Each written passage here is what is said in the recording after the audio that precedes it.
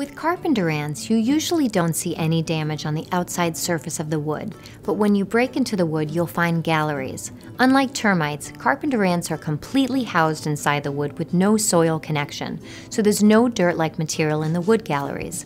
Carpenter ant galleries are clean and smooth to the touch. They feel like they've been sandpapered.